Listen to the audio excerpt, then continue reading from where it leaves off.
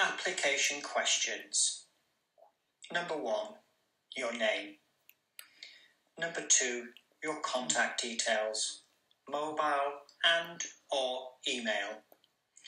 Number 3, your current role and level, including how long you have worked in that role or at that level.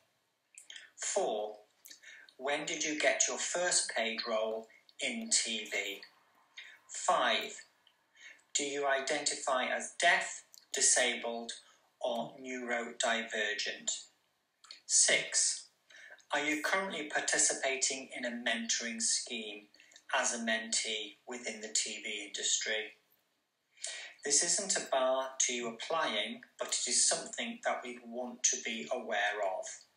7, are you applying for the Channel 4 RISE programme, and what do you feel you will gain from it? Maximum 200 words. 8, please summarise your TV career to date, telling us about your experiences within the industry. Max 200 words. 9, what support do you feel you need in order to progress to the next stage in your career? Max 100 words. 10, where would you like to be, career-wise, in 2 years' time? Max 100 words. Please include a recent copy of your CV with this application. You can upload it here or send it by email to applications.cc@gmail.com. The word RISE in the heading. Equal opportunities and inclusion. It is important to us that we include a wide range of participants in this scheme. We want to recruit a group of mentees that reflects the diversity of the UK and furthers inclusion within the industry. You can help us with this by completing further information below, which will be kept confidential and is only for this purpose of making sure that we have a cross-section of participants.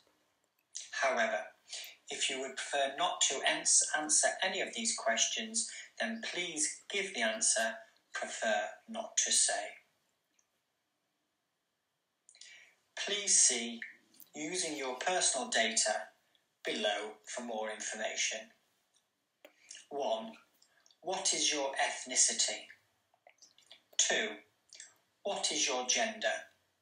3, is your gender different from the gender you were assigned at birth? 4, what is your sexual orientation? 5, where are you based?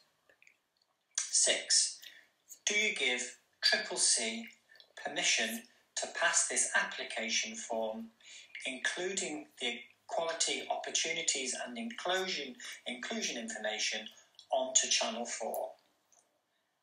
7, do you give CCC permission to anonymise this information and retain it as part of our equality and diversity monitoring process?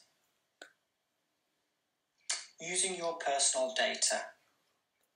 All of the information we collect is processed in accordance with General Data Protection Regulations, GDPR, and any other applicable data protection legislation in the UK. No third parties will be given access to your personal information that's been provided unless we are required to by law. However, since we are partnering with Channel 4 on this initiative, we have also asked you to give us permission to pass your application, including the diversity and inclusion questions, onto Channel 4 to help with the selection process. You can find out more of how we use your personal data in our privacy policy.